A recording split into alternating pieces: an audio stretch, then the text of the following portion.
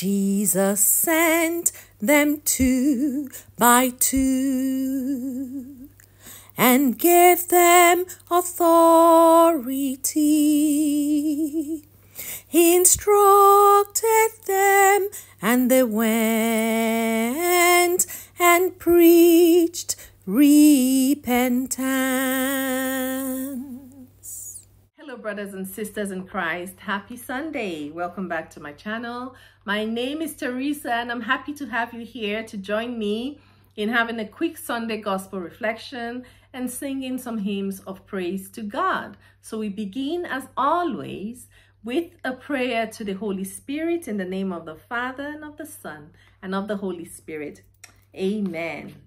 Come, Holy Spirit, fill the hearts of your faithful and kindle in them the fire of your love. Send forth your Spirit, and they shall be created, and you shall renew the face of the earth. Let us pray. O God, who by the light of the Holy Spirit did instruct the hearts of the faithful, grant that by the same Holy Spirit we may be truly wise and ever rejoice in his consolation through Christ our Lord. Amen. In the name of the Father and of the Son and of the Holy Spirit. Amen. It's been a minute, right, since I've done a video. I've been enjoying the summer break, but I'm back by God's grace. And let's sing a hymn of praise to God, and we'll sing, Come Now, Almighty King.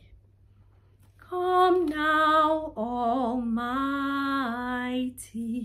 King, help us your name to sing, help us to praise.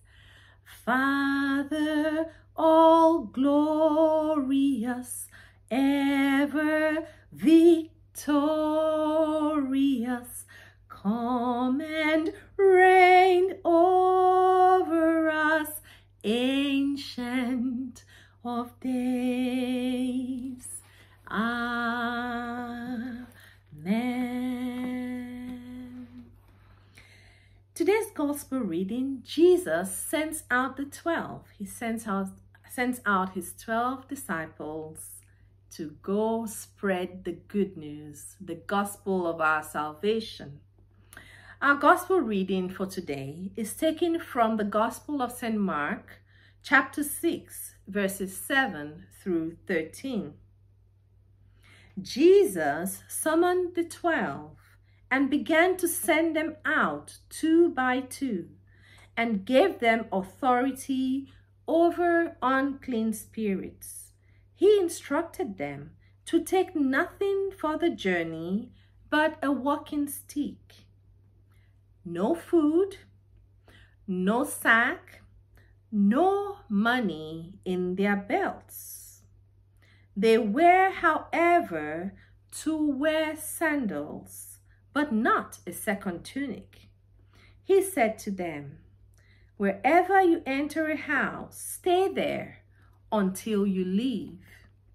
Whatever place does not welcome you or listen to you, leave there and shake the dust off your feet in testimony against them.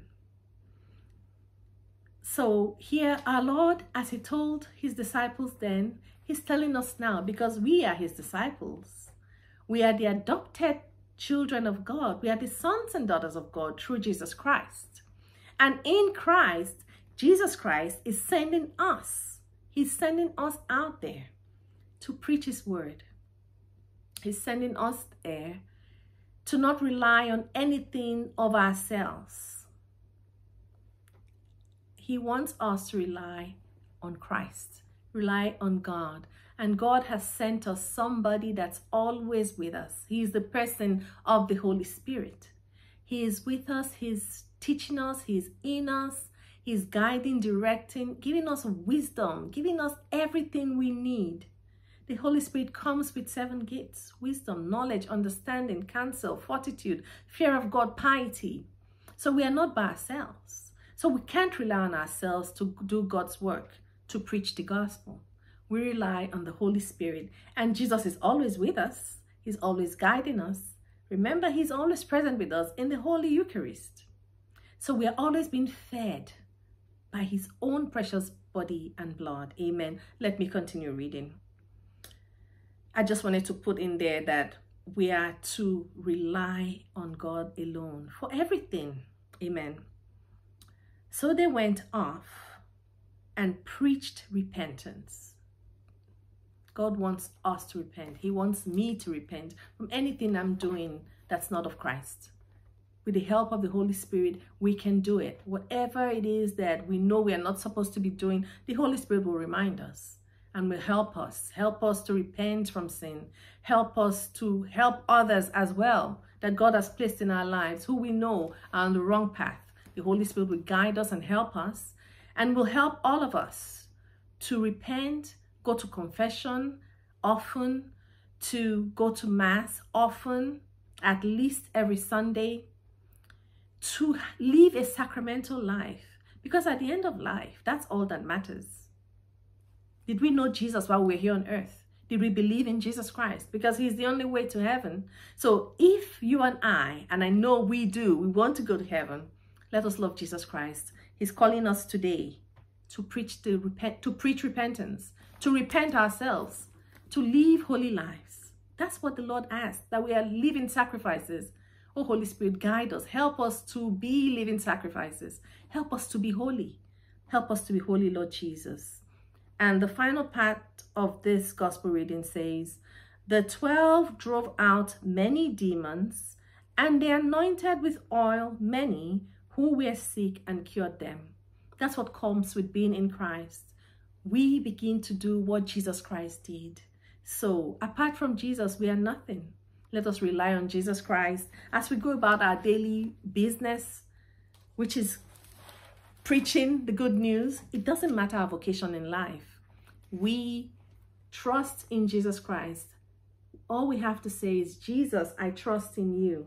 No matter what we're doing, we can preach the gospel, live holy lives, help others, even if it's just a smile to somebody else, or reminding somebody else, oh, I didn't see you at Mass, or encouraging your family members, your spouse, your children, helping those who can't get to Mass, bringing them to church, or helping them. Maybe somebody just needs help, maybe doing chores, groceries.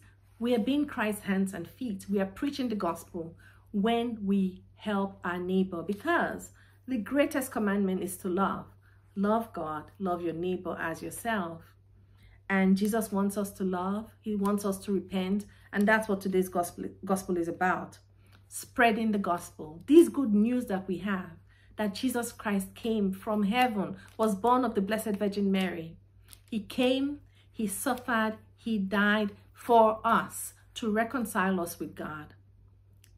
And by Jesus, because of Jesus, in Jesus, we are adopted sons and daughters of God. Is that not awesome? That is beautiful news that we need to shout from the rooftop. Amen. Amen. Short and sweet. Okay, let's end this beautiful gospel reading by singing. I think we should sing Center of My Life. Oh no, let's sing Only This I Want. What do we want? To serve Jesus all the days of our lives and to dwell in his presence forever. Amen. Amen. God is good all the time. Okay. Only this I want, but to know the Lord and to bear his cross, so to wear the crown he wore. Oh, but this is loss, worthless refuse to me. For to gain the Lord is to gain all I need. Only this I want, but to know the Lord and to bear his cross, to wear the crown he wore. Amen. Amen. And that is our prayer today, on every day, to know Jesus Christ, to know God. Amen. To love him, to serve him, and to be happy with him forever in heaven. Amen. God bless you. I pray you have a beautiful rest of the week, a blessed rest of the week. Don't forget, God is good all the time, no matter what you're going through. Say, Jesus, I trust in you. Let's pray the grace together. The grace of our Lord Jesus Christ, the love of God, and the sweet fellowship of the Holy Spirit rest and abide with us now and forevermore. Amen. And surely God's goodness and mercy shall follow us all the days of our lives, and we shall dwell in the house of the Lord forever and ever.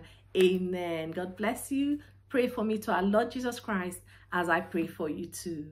Amen. Amen. And God willing, I'll see you next Sunday. And we end in the name of the Father, and of the Son, and of the Holy Spirit. Amen. Goodbye.